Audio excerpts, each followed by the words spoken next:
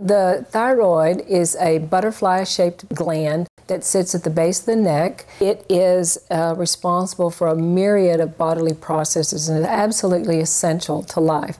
So it seems like everyone has thyroid disease or thinks they have thyroid disease.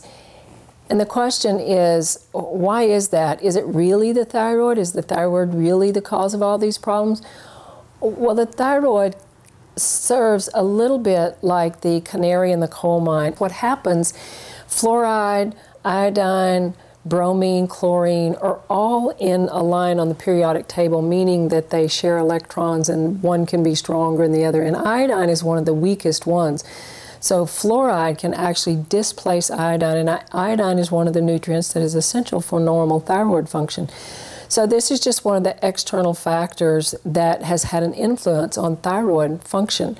Another thing that happened was in the 1950s, they began to brominate flour. They began to use a lot more processed flours, and they used, I think it used to be chlorinated, but because bromine was stronger, they could actually increase the shelf life, and it would last longer by using bromine. So many of the flours were then brominated to increase their stability, and now all these flours were put into all these processed food products. So now we had another ion that was, or another atom that could replace iodine. So another sort of external factor for the thyroid to overcome. Another thing that happens with the thyroid, there seems to be a connection between gluten and Hashimoto's thyroiditis. Now, Hashimoto's thyroiditis is a condition where your body begins to make antibodies that will actually destroy your thyroid. So here's a big sort of divergence in Western medicine, functional medicine, integrative medicine. In Western medicine, it's like, okay, you're making antibodies to the thyroid. We can either we'll give you something to suppress those antibodies, to suppress your immune system, or we'll just wait and see if your body will just kind of get rid of it.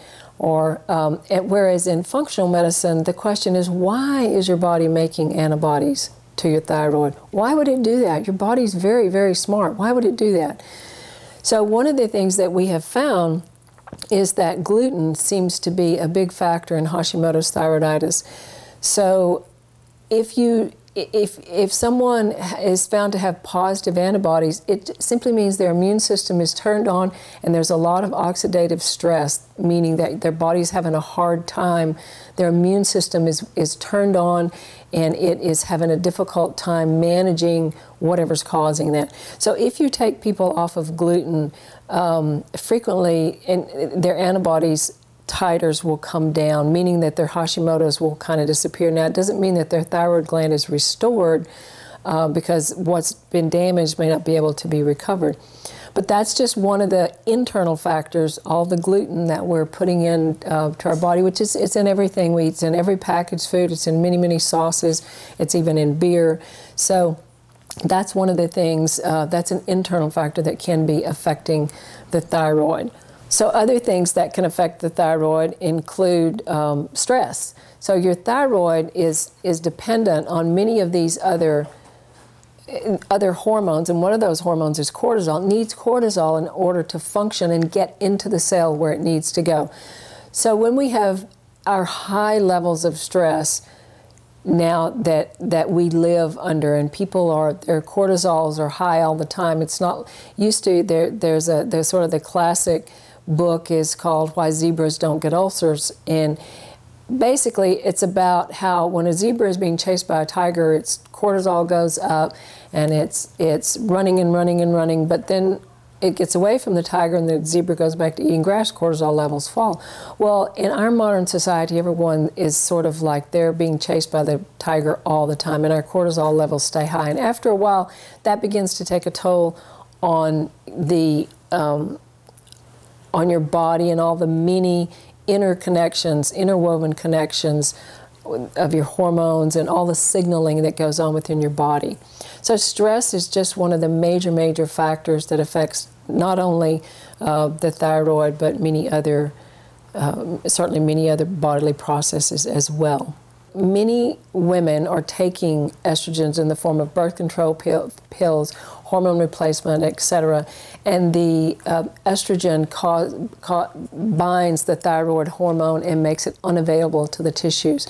So excess estrogens impact thyroid function.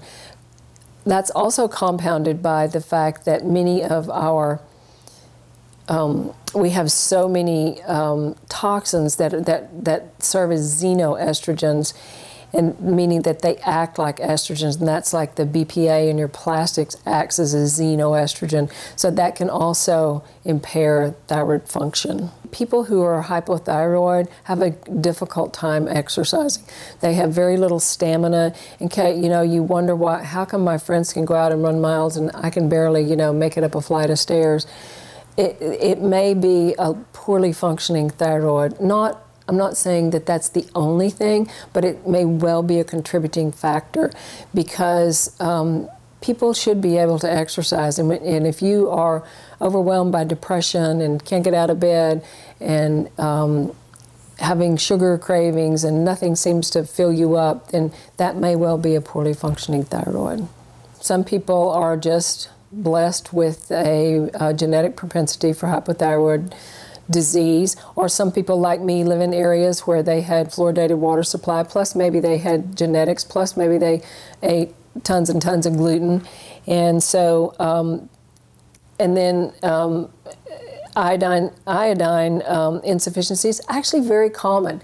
We don't think it is, because used to we had the iodinated salt, and we got iodine in lots and lots of things. However, many people, because of the bromine and the fluoride bumping it off, there's actually a much higher incidence of iodine insufficiency than we really realize. And one of the things, if you have fibrocystic breast disease, then you might want to consider having your doctor look at your iodine levels, or even try taking an iodine supplement. So it needs iron, needs iodine, needs selenium, needs zinc.